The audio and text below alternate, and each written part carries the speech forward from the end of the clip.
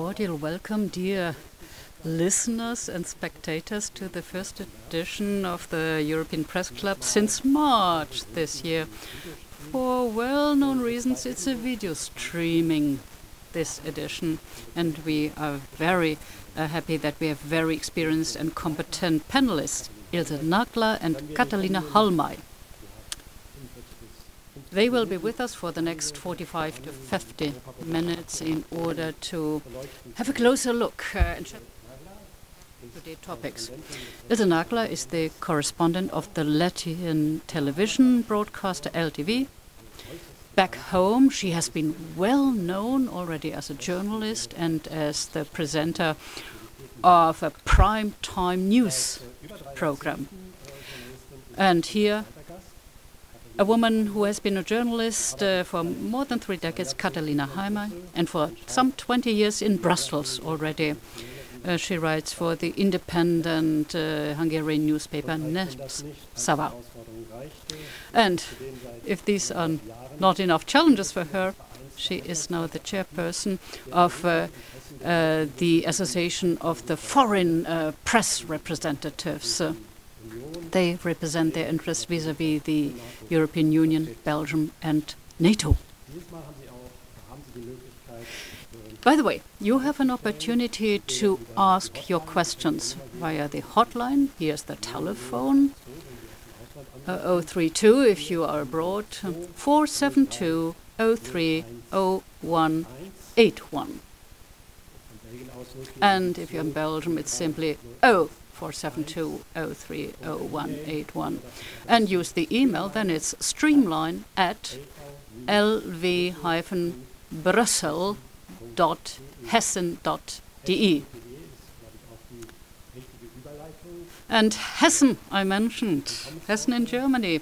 So that is a good way to give the floor to the Minister for Federal and European Affairs of the state of Hessen, Lucia Putrik.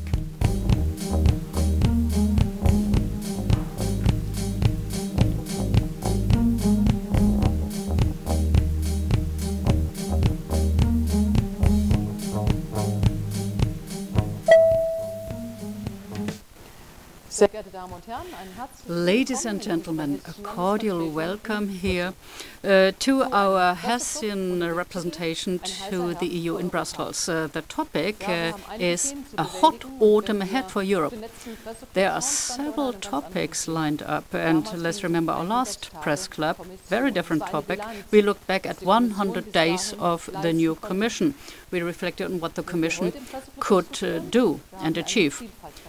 Now, our discussion has no lack of topics. A top topic will be COVID-19, of course. How can we tackle the challenges?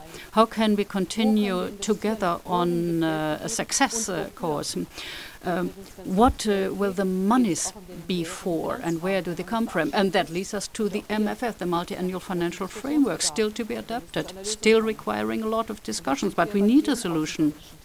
And let's look at foreign policy themes. One example, the Brexit continues to be top on the list. I'm so worried when I observe developments with the negotiations. The current state of play indicates that the relationship between Ireland and Northern Ireland is reason to be concerned. I hope that we can move on towards good results, but it will be an effort. And there are other foreign policy issues, the relationship with Russia, the EU vis-à-vis Russia. We need here a joint commission. We need to speak with one voice vis-à-vis Russia. So I'm happy that the European Union as a whole has not accepted the election results from Belarus. It sent a clear signal. We do not accept fraudulent election results or manipulated election results or election results that just follow a certain spin in the interpretation as offered by the government in Belarus. That we and others try to fight on behalf of democracy gaining the day there. And there are other fields of action that need clarification, like our relationship with China or our relationship with the USA. What will be the result of the elections there? There is a plethora of topics we can discuss in the context of the 14th Press Club. And certainly we will also touch on the common asylum policy. We still face gigantic challenges here. Over several years, unfortunately, we have not managed to define one pathway. And we were so impacted by what we observed when watching the images of the living conditions in the camps like Moria.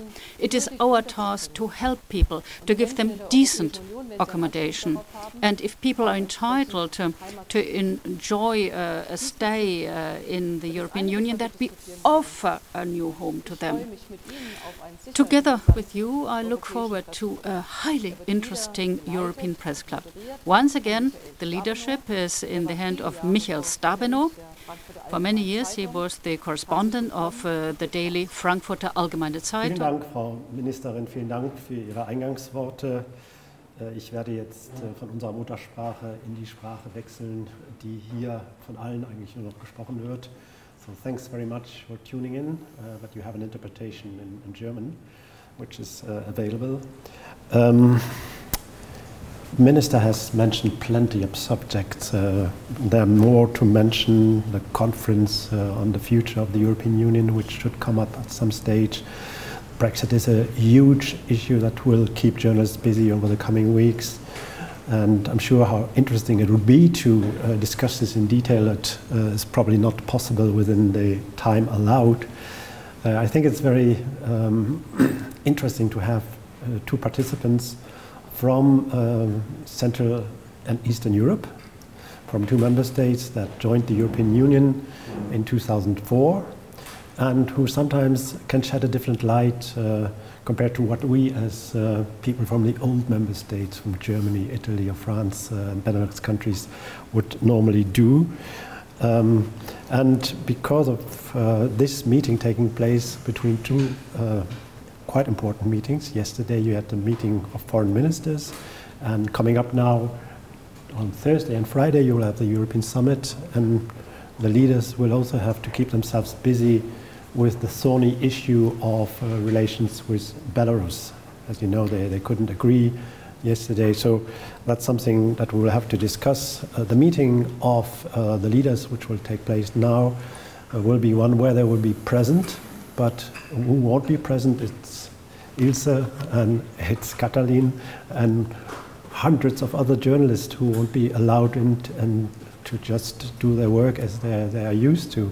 So before entering into the subjects, I just wanted to know a bit on how actually you work on a day-to-day basis under the corona pandemic conditions. Perhaps Ilze, how do you work? Do you work from home, or? I work from home, and in that sense my work hasn't changed so much, but I see that there will be more and more challenges for instance for television, because when we do interviews with commissioners or with ministers, now we do it on the street in front of the commission or in front of the council, because journalists are not allowed to enter the commission or to enter the council. What's going to happen if it starts to rain, or what we're going to do in the winter? Where are we going to do our TV interviews? Because the ministers have time to run out and do an on-camera interview for 10 minutes. They don't have time to go somewhere, sit in a studio, and not all countries or all TV stations can afford to have a studio in Brussels. So that's going to be a big challenge. So both as far as the practical organization is concerned of the work, but also probably the content. I mean, how do you get information? Is it more difficult now to get all the information to assemble? Yeah, it's very difficult to get some off-the-record information, background information, because now everything is done only via internet platforms, via Zoom or any or other platforms. But so it's for journalists, it's very important to talk actually to people, to feel. And for the off-the-record information, you have to have a personal contact. So I think that the quality of the information we can gather has decreased, and that is a big risk. That's probably a view that you would share. do you get a lot of complaints from members of API, and how do you view the general working conditions for Brussels-based correspondents these days, Katalin? Yes, we receive many complaints from colleagues, and the complaints are more or less similar. The people are stuck at home, and the press rooms are not open except for the European Parliament, so the journalists are not allowed to go to the Commission or to the Council. As Ilze said, it is extremely difficult to reach out to people, to talk to them, to meet them, to gather information. You cannot do that sitting at home and just making calls, because people do not reply your calls. As API, we try to ensure that all the main institutions support journalists and guarantee the proper working conditions for them. It's not very easy sometimes, but API was quite successful vis-à-vis the Commission and the Council press services in this respect. Since this is transmitted to a largely German-speaking audience, how do you view the practical operational performance of the German presidency? Is that satisfactory, or? So we are in the middle of the German presidency, so I don't want to make an assessment about it. The German presidency also experiences that these are not normal times, so we are in a learning process, they are in a learning process, we are in a learning process, of course. The main problem was so far that in the press conferences in Germany, after the informal ministerials, Brussels-based correspondents were not allowed to ask questions online. So they had to send an email and wait whether the spokesperson will read this or that email or not. So this is one of the problems we experience here. Yeah, so that's again talking about practical problems. As far as the content goes, of course, the German presidency has to deal a lot with the major issues coming up, like asylum policy. There will be proposals coming forward tomorrow by the European Commission. Certainly in London, they think the German presidency will have a crucial role in trying to unblock Brexit negotiations. You have a lot of issues. The conference on the future of Europe was mentioned. Unfortunately, we cannot go into really much of the detail there, but perhaps do you have an assessment of the performance of the German presidency so far in the wake of the challenges? It's not an easy time to have a presidency, and as Katalin mentioned, that it's a virtual presidency basically, especially for the media, and that has made it more difficult. I think out of the current situation, they are sort of trying to do most of it, but of course, like there are shortcomings, of course, as well. Yeah, sure.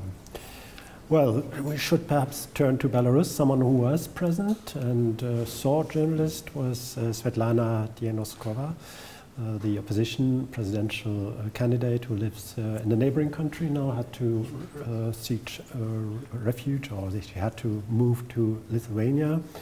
Yesterday, foreign ministers didn't manage to agree on a list of people to be sanctioned. It was interesting to see again how the candidate positioned herself, and that's, I think, something that you might perhaps help us to understand, because she quite clearly said we expect the European Union to act and not to recognize the frauds that were committed in the results and support the democratic movement. But she also, I think she again didn't shed a doubt on the question that this was not about being pro-EU or anti-Russian. And I think, historically speaking, for a country like Latvia, also Hungary, the European Union was something which allowed you to emancipate yourself from the dominance of the then Soviet Union. So have you got an explanation as a neighbor of Belarus? In that sense, we are in a different situation, because, for instance, Latvia very clearly in the beginning indicated that we see ourselves together with Europe. At this point, but that's very understandable. Belarusians are very careful, opposition is very careful. and also Svetlana Tikhanovskaya stressed yesterday over and over again that this is an eternal struggle. It's an eternal thing that they need to solve, and they need European support. But she's very careful what she's asking for. For instance, she wants EU countries to step up with the sanctions. But then she's very careful that, for instance, the financing that the EU promised, that there will be 53 million that going into Belarus, and 50 million of those will go to support COVID victims, that does not go to support Lukashenko regime. Because yesterday what they said is that they have calculated that Lukashenko has money for another 6 to 8 weeks to pay salary to their Oman, to their riot police, to their power vertical. So what happens afterwards if he doesn't get money from outside? And the Belarusians are the opposition is very careful that the money that comes in from Europe doesn't go to support Lukashenko regime. And also, for instance, if Europe wants to support independent media, how it can be done in a way that those media still are independent and don't start to look pro-European. So that is a very, very tricky question. I yesterday also talked to our Minister of Foreign Affairs, who and he said that the money that has been assigned for Belarus has not been paid yet. So they're still looking for the ways how that can be transformed directly to the hospitals, or how the media could be supported so it doesn't endanger the independence of the Belarusian opposition. Yes, but now in the last couple of weeks things have shifted. I mean, the response of the authorities has been really very sharp. Lukashenko went to visit Putin. There is clearly Russian involvement, so the situation has already changed. And how is that being viewed? I mean, traditionally a country like Latvia, they know also about Russian activities, hybrid activities and so forth. Is there a sense that things are changing, that Russia is trying to interfere more and more? Well, that is always a fear in the Baltic states, because we have seen it happening and Ukrainians have seen it happening. So, but for instance, Svetlana Tikhanovskaya yesterday said that they don't actually see that Russians could intervene by military means.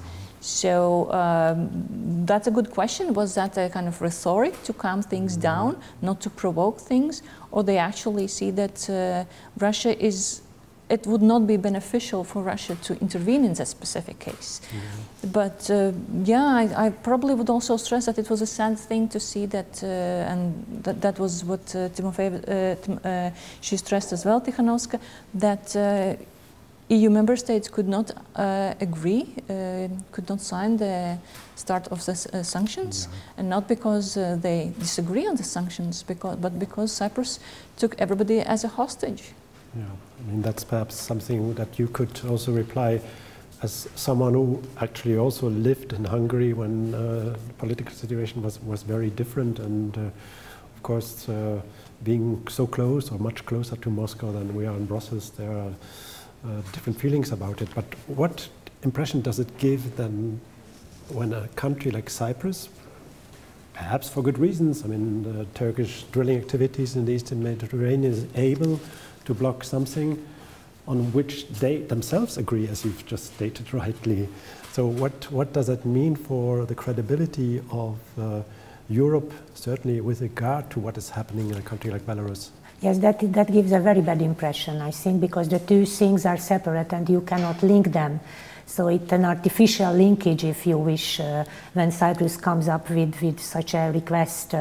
And this is the reason why many politicians, the Commission President, lately proposed the qualified majority voting in foreign affairs, because we have seen the last couple of months and years that a member state or a group of member states can stop the decision making, and this is what hurts the credibility of the European Union indeed. Yes, but on the other hand, it's very difficult to change the rules. Even the possibilities that are in the treaty to move from unanimity to qualified majority voting in certain areas like foreign policy, they are not really very much exploited. So what's the prospect of really changing things? It's perhaps, or probably a very good demand, but is it realistic?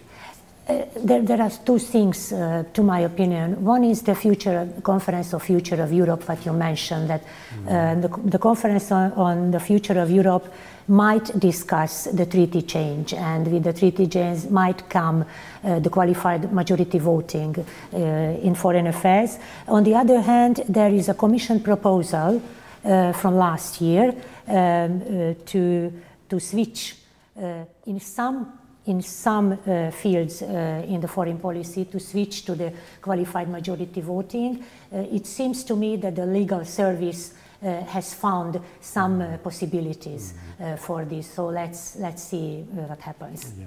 And I think it also will be interesting to see how this decision to block sanctions now will backfire on Cyprus itself. Because what you could see also from the ministers who came out from the council yesterday, a lot of them were angry at the Cyprus position. So will that actually help Cyprus, or Cyprus has sort of pushed themselves sort of up in the tree, and now they will have hard time to kind of get down from there? What will happen then on Thursday and Friday? I mean, it's difficult to predict, but from what you sense, is there more chance that I think that there is, because if the prime ministers cannot solve it Thursday or Friday, then who can? Yes. But there has been some indications that sort of France is stepping up and sort of discussing it with Cyprus, that on Thursday and Friday on the European Council, they might actually finally sort of give the green light to sanctions against the Belarusian regime. Yeah. But it means that this subject will, so to say, be hijacked again by an issue that should have been solved a very long time ago. True. And it's still a discussion if Lukashenko will be included in the list of people who are sanctioned, because there are member states who support that, including Baltic states, and there are some member states who oppose it. And then let's see how it's going to work out. Hungary, what's their position? We do not know the Hungarian position on that. Okay. The Hungarian foreign minister, and it is very telling, after yesterday's Foreign Affairs Council meeting, not held a press conference, he made a statement on his Facebook page, and he just mentioned Belarus, saying that Hungary asked the High Representative to help the Bishop of Minsk to return. That was all what he said about the whole Belarus issue. Yeah, that's interesting. That is very telling. Yeah. Well, you remember that already in August there was a special summit meeting, and before that there were the foreign ministers discussing and announcing that they would come up with a list of people that would be be sanctioned, and we're still waiting for it. We'll be waiting a long time also for qualified majority voting, I think, in spite of the treaty possibilities of the so-called passerelle, which you alluded to. But I think we move a bit further to what's actually happening here. I mean, we've touched upon Belarus, where one country is blocking everything. I'm turning now to a subject where 2 or 3, let's see, 4 countries, member states might block something, and that's an issue which is hotly discussed, namely the multi-annual financial framework for the European Union and the big recovery package which was decided in the wake of the corona crisis. This is ongoing. We'll see whether member states and parliament will be able to agree. At the end, they will have to. There's no other possibility, but the question is who will give in. Any ideas on that? It's very difficult to judge and to say what will happen, because in the situation where we are now, everybody tries to balance its position vis-à-vis the others and try to push national interest or other things. When it comes to veto, we've heard only about Hungary and Poland. These 2 countries are threatening to veto the multi-annual financial framework and also the recovery package because of the rule of law conditionality. Or better, they don't say that they will veto, they say that we want to see first what conditionality would the European Union like to impose on member states, and then we will decide what to do. But it's a very complicated package with different interests are coming together, so it's very early to say whether Hungary or Poland or any other country will succeed. And they're not directly threatening with blocking it, but they're going around the corner by talking about the own resources yes. issue, putting that forward. So it's a strategy where they just don't say, we don't agree with it, full stop, but they come up with certain conditions which makes things probably more difficult to understand what it's all about. Yes, because this own resources decision has to be ratified not only by the European Parliament and adopted by the Council, but also by the national parliaments. And this is the situation where member states have a say, 2 times have a say in the Council and also during the ratification at home. So we touched upon this thorny issue of rule of law. To what extent is it an issue in the Baltic countries or in Latvia? No, we don't really see an issue there, but as I see that the MFF is not out of the woods yet, because also Parliament has raised its objections, and they also always have asked for more money. Now it's most specifically for the common EU projects, including Erasmus, research. And I think that they're also struggling with how this mechanism for the rule of law is set up. So I think that's another sort of, there is one fight, as Katalin mentioned, within the sort of council, within the among the member states, and the other one is was the parliament. Yeah. Now I'll have to switch subjects because you gave me a term which brings me to this little card where I have a question from the audience. Peter H. Niederelz. Was wird getan, die Mittelkürzung für das europäische Forschungsrahmenprogramm zu verhindern? Did you understand what I say? Anyway. What about the problems that really related to research?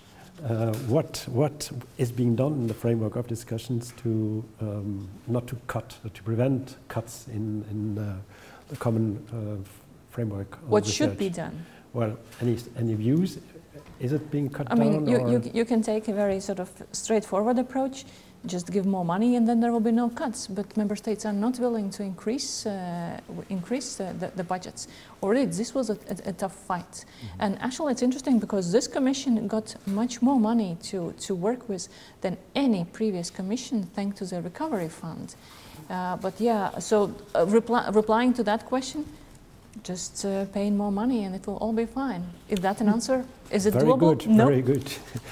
We know as journalists the problem is always that you ask questions and you cannot only expect replies, but if a journalist replies to a journalist's question, that's already a great success.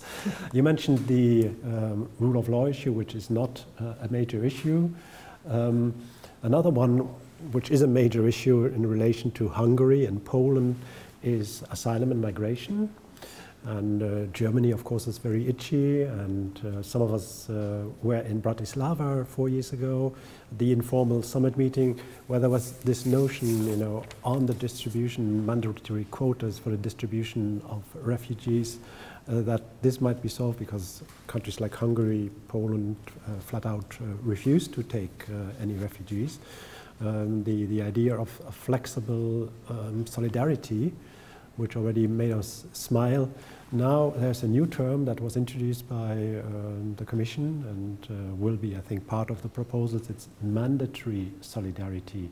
And the idea is that everybody has to show solidarity, but solidarity can be shown in different ways, by either taking refugees in, like the ones from Moria now, the camp in Greece, where Germany has decided to take in 1,500, around 1,500 migrants, but also, other solidarity which is expressed by providing troops for the Guard Coast or helping just in terms of logistics.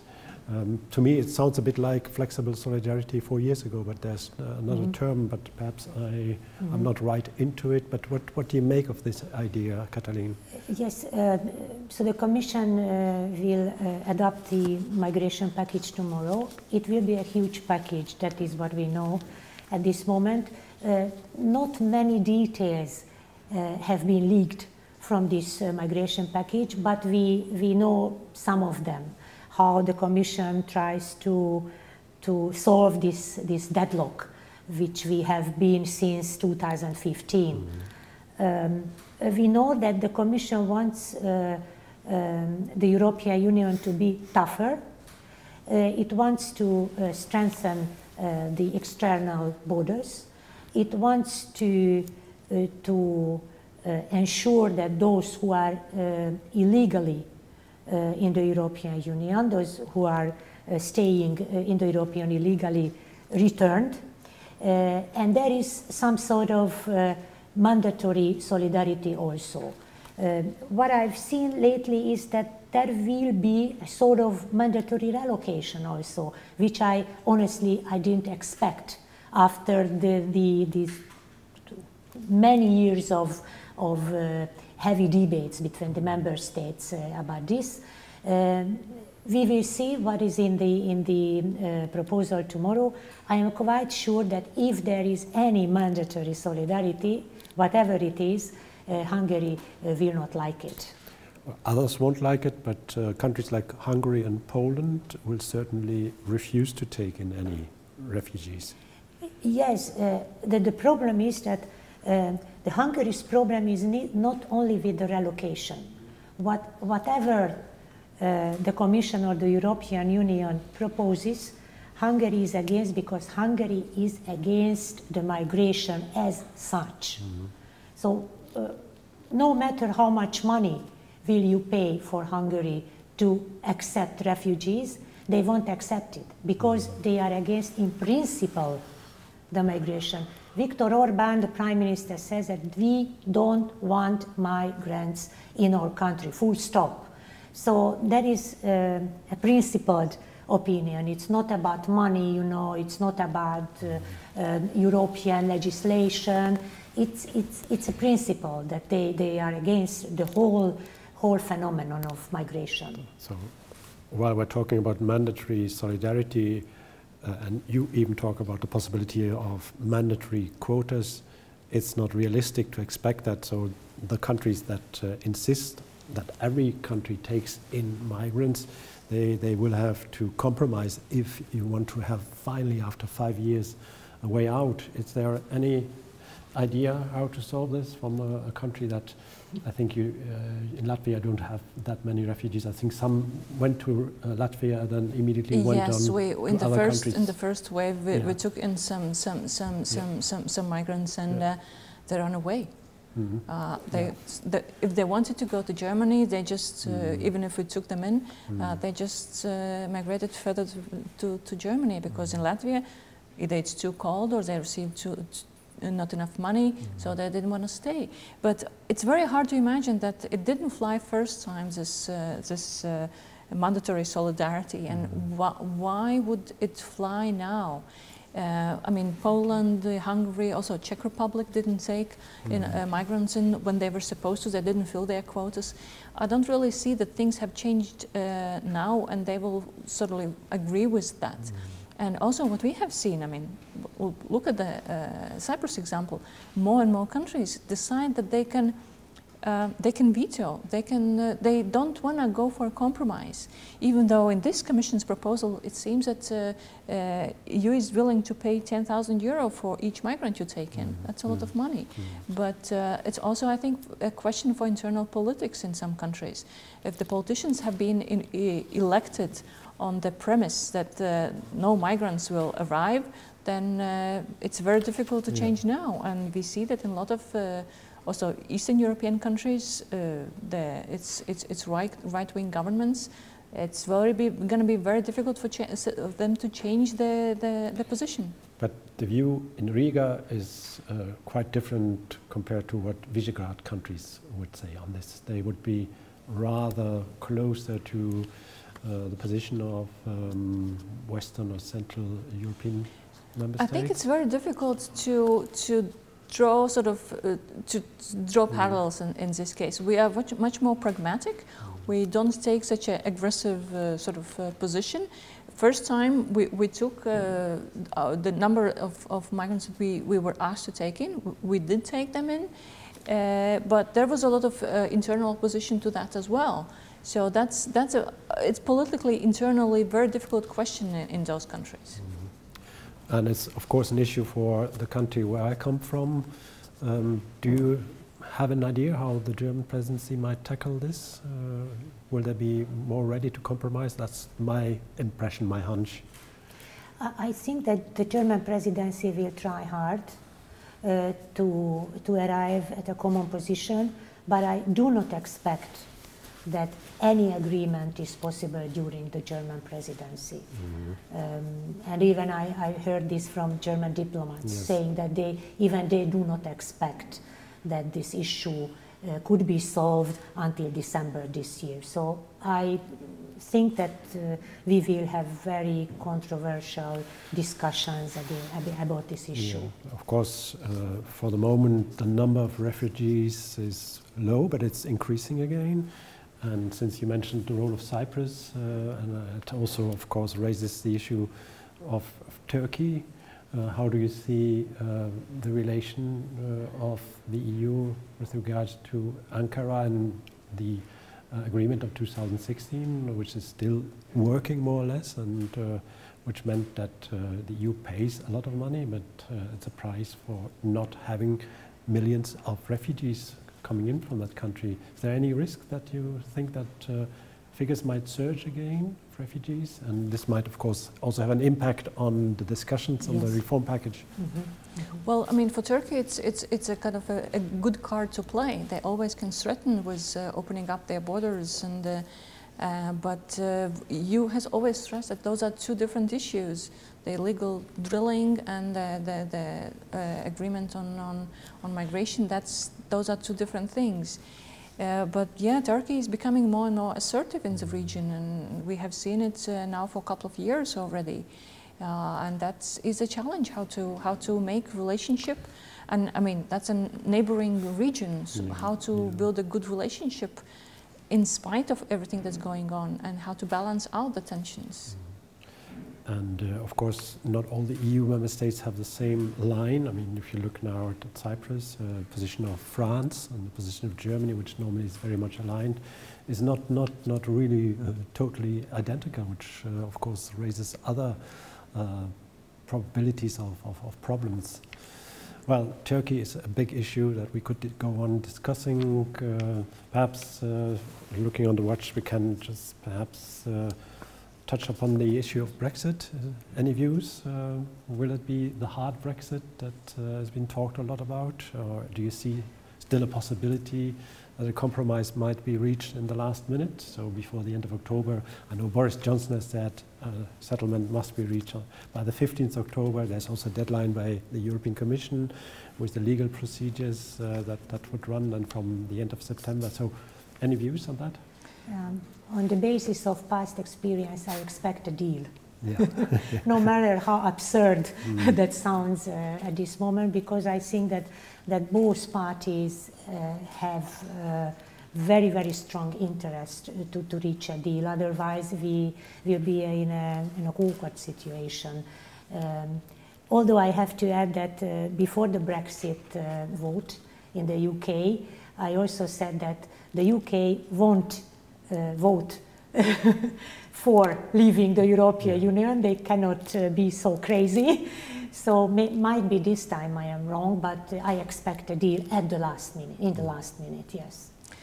I would like to agree with you, but I would still put my €5 that there will be hard Brexit. Because as you mentioned, you're right, we didn't expect the Brexit votes to go that way as it did. So it just shows that politics are not always about rational thinking and pragmatism. Sometimes it's purely emotional. And here, I mean, the relationship between the EU and Great Britain has deteriorated over the couple of last weeks. Can they manage to sort of save it? And Boris Johnson said that they have to agree by the mid-October. Well, that's within the less than a month. Can they do that in order to ratify it? So my €5 goes for the hard Brexit. Yeah. Not more though, not more, just €5. And would you put more than €5 on an agreement? No, maybe. The thing is, I mean, if I can say that from my own opinion, is that normally when there's a major crisis in Europe, you have the impression there's some choreography which is being dealt with somewhere backstage, and that in the end somehow it will work out. I mean, that's how it actually happened with the withdrawal agreement about a year ago.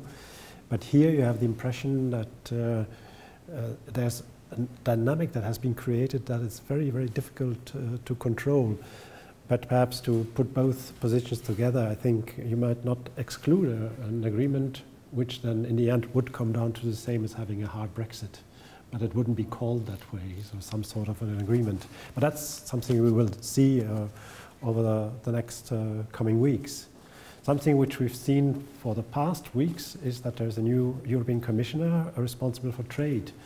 Phil Hogan, the Irish Commissioner, had to step down because he took part in a huge golf dinner on the west coast of Ireland, and in the end he had to step down. The pressure was too big from the domestic front, and people were wondering whether it would be another Irish commissioner on the post of trade. And here we are, someone came up who's always there somehow when they're supposed to take up. It's Valdis Dombrovskis, the first executive, one of the executive vice presidents of the European Commission, who's been in Brussels since 2014, and he already took over the financial services issue under the last Commission when there was a problem. So we should have thought about it that he would be the best choice. Now, I mean, I've seen him. My impression is that he's someone who's very knowledgeable, who's very experienced, but he doesn't seem to change. Even his face is always the same. Have you ever seen him crying? In the official situations, I have seen him laughing once and close to tears once when he announced that he will be resigning as a Prime Minister of Latvia. I was a journalist back then in Latvia. But I mean, he's a technocrat. He's always very knowledgeable. Can you remind us why he stepped down? I think that was he stepped down as a Prime Minister of Latvia because there was a big explosion in a supermarket. The roof collapsed and a lot of people got killed. So he took a political sort of responsibility for that, and that's why he resigned. But he's always knowledgeable, and yes, he always has a poker face, so that's... yeah, that's a good question. Is that sort of will be good for the trade negotiations or not? He's a different type of negotiator than Hogan, Phil Hogan, I would assume. But trade portfolio is very important now, taking into account that EU needs to work on the relationship with China. Brexit is there. So US trade negotiations, so that's a very important portfolio. And how would you characterize him? I mean, he has a poker face, but on the other hand is someone who really knows all the files very well, he's well prepared, has strategic thinking also. He's always very well prepared. You cannot get him on numbers, so he always, I mean, even if you prepare so well, he will always, you know, you cannot get him on numbers or on sort of on details. So he's, in that sense, he's very knowledgeable. Yep. And what does it mean for his position in Latvia? I mean, he stepped down, he moved to Brussels. Is he very visible back home? He's quite visible back at home. Before COVID, he was, once in a while, he was also appearing on Latvian media. He was traveling home as well. But, I mean, it's... Latvia doesn't directly benefit, you know, from what he's doing here in Brussels. Now his responsibility for financial stability, for the financial services and capital markets are going to another commissioner. What's probably of interest to Latvia and Baltics is that he's no more responsible to look after the sanctions that he was before, but he will be still still looking after the financial and macroeconomic help to Ukraine. So those are two important topics in Latvia, and that's so sanctions are not his responsibility anymore, but help to Ukraine is. No. But he's of course someone who, coming from that region, who has an eye on the neighbors, on the situation in Belarus, and certainly also on what is happening in Moscow. Is he? And what's his experience with dealing with Putin? And I'm not sure if he has been dealing with Putin. I mean, when he was the Prime Minister of Latvia, I don't really think that we had official visits back then. But well, out of all the other possibilities, other commissioners, he seemed to be a very natural choice in terms of the knowledge, experience, and also the political affiliation. So, and we're gonna see what the MEP is gonna ask him. The hearing is on the 2nd of October, and I think the vote is on the 7th of October in the Parliament. Well, European Commissioner is, of course, not a mandatory of national governments or member states. He's sworn in on the terms of European Commissioners, and that's why perhaps I ask you how you view the performance of the Hungarian Commissioner Várhelyi over the past year. I think Oliver Várhelyi lived up to the expectations, so he is very much focusing on his portfolio, tries to not to interfere in the affairs of Hungary, except for the first few months when he put some controversial tweets on his Twitter account. He retweeted tweets of right-wing, far-right Italian politicians. Then I think the Commission President or somebody else told him not to do that. So since then, he has been focusing only on his portfolio, which is the Eastern Partnership and the Western Balkans, enlargement.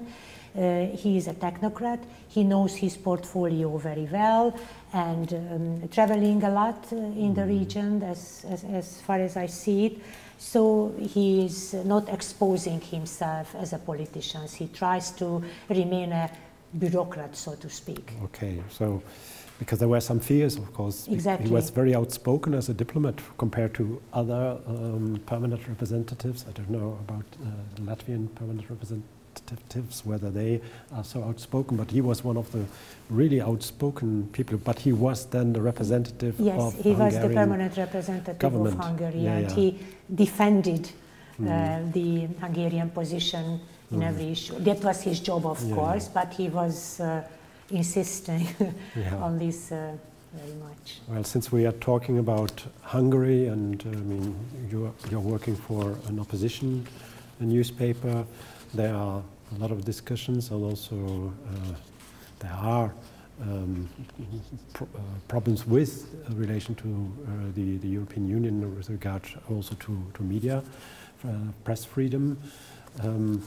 I saw an article that was published by another independent media. There are not so many left, of course, Direct 36, which made an investigative inquiry on relations between Germany and Hungary, German business especially. Yes. And although I knew that German companies are very, very successful and very much present, especially car manufacturers, Mercedes, BMW and Audi, that here in this article they claim that the economic interests are so strong, and Orban used to respond to that and really be very forthcoming also with state aid matters, which in the end meant that even within political circles, while not always agreeing with Orban from a German point of view, the situation wouldn't be made so difficult. There are exceptions. I think telecom companies from Germany had problems. Yes, one or two banks. Companies and. But they, in the article, had the impression that automotive industry, because if you look at them and their suppliers, they made up 10% of Hungarian GDP. Almost with the suppliers. Suppliers. With the sub-suppliers. It's a very important sector, and it's very largely, of course, linked to German industry. Is that, do you think it's a fair assessment to say that Germany or German companies, especially business, but also government parties, especially the Christian Democrats, are pretty soft in the end on Orban? Yes, I think it is. This relationship was widely rumored before in Hungary, but I think this article is a proof of that, although the reporter quotes anonymous sources because many people didn't want to use his or her name when talking about this special relationship between the German industry and the Hungarian political circles, Hungarian government and Fidesz party. And I see that in the EPP, the European People's Party, the Fidesz is suspended, but the things are not moving. And one of the reasons of this, the CDU-CSU position, as we've seen in this article also, these parties are divided when it comes to Fidesz and Mr. Orbán performance.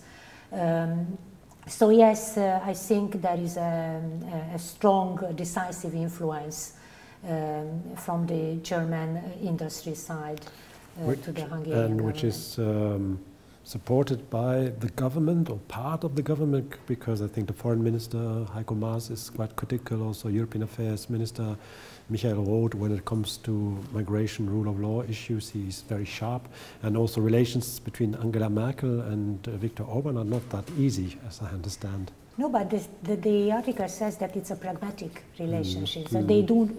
It says that they need each other.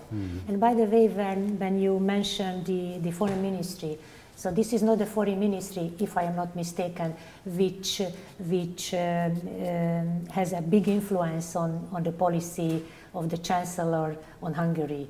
The foreign ministry has not a big say how to create this relation, how to develop this relationship between Germany and Hungary. Yeah, well, we'll see that, but it's of course a large coalition partner. You mentioned Fidesz in the European People's Party. What do you reckon will happen with this issue? I mean, it's been dragging on for nearly 2 years now, I think, or 1.5 years, yes. that Fidesz has been suspended. The three wise men led by Herman van Rompuy, they stopped their work. Donald Tusk, the chairman of the EPP, seems to be very forthcoming. He wants them out. But do you see that happening? No, Both of you. I think that it can drag on for another year or so, but you raised a question about the German business and politics. And I think there is another interesting case to watch out now, and it's Nord Stream 2. Because in the case with Navalny poisoning, the parliament has issued a strong declaration asking for international and transparent investigation. Now, European Council tomorrow most likely gonna do a strong statement on Navalny's poisoning as well. The question is, and also Ursula von der Leyen mentioned that in her speech, but she just mentioned the gas pipeline without any details, and we just can guess how this current case with Navalny's poisoning will affect the future of Nord Stream 2. Certainly there are new elements in the discussion in Germany, because until a couple of weeks ago it was quite clear-cut. Not everybody had the same position as Gerhard Schröder, the former chancellor, but overall there was an agreement that this project should go ahead. Now, something you can see is that people are very, very doubtful.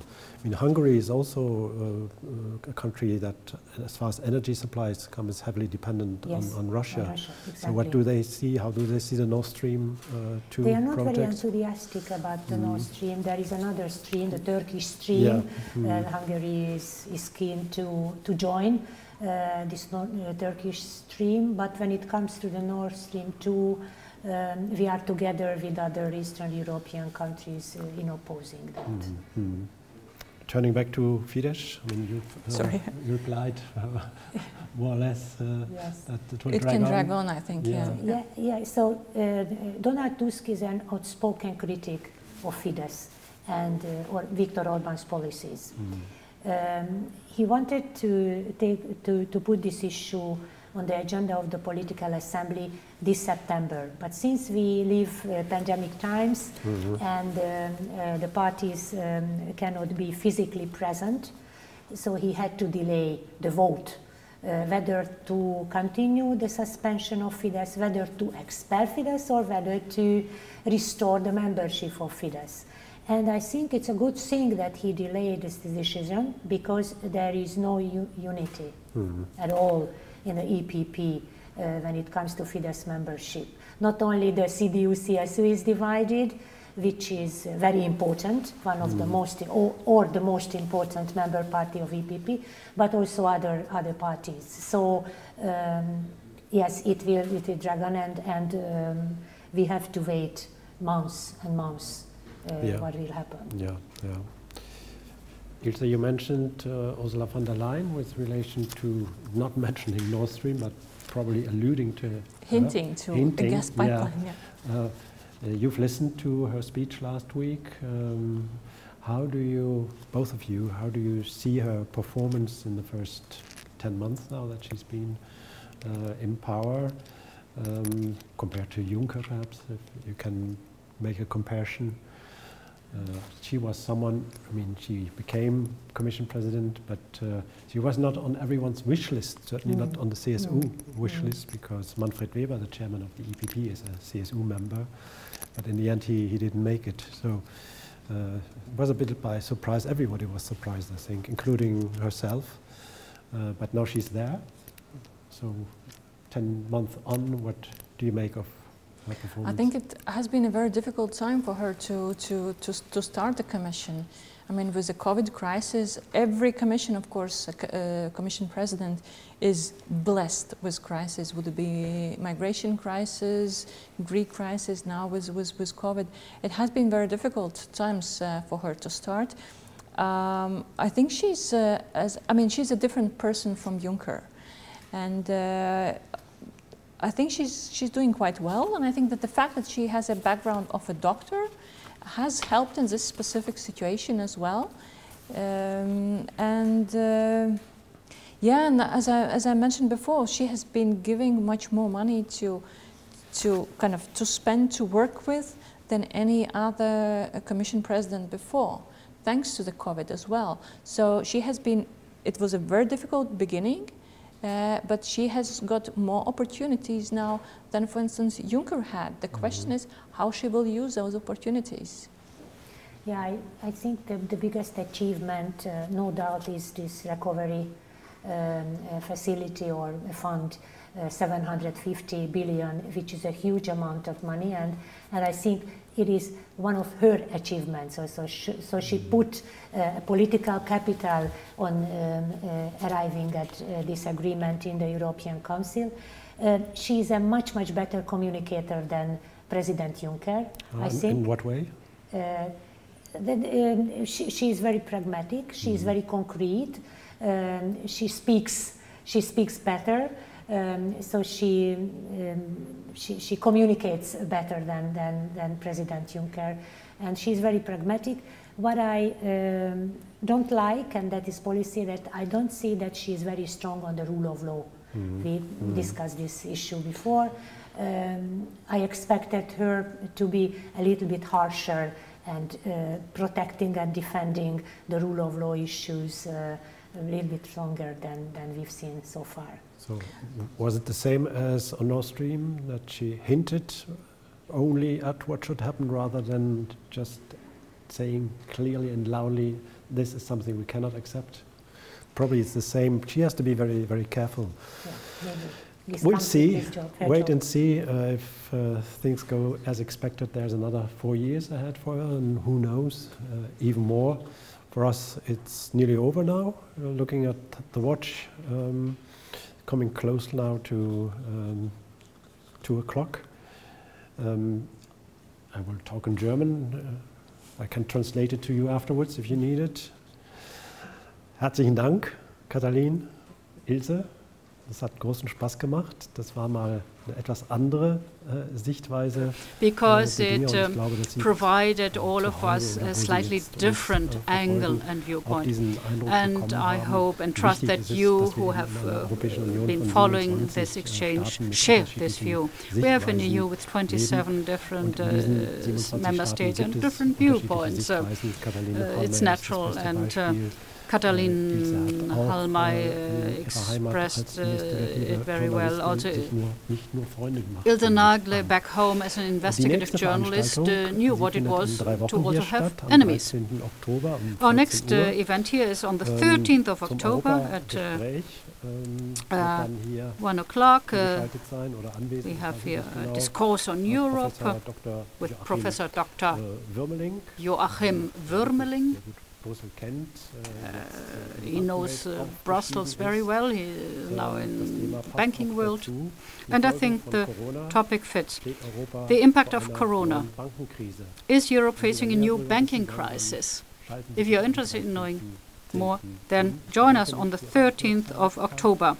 I thank you very much for your kind attention, and I hope you have a wonderful day ahead.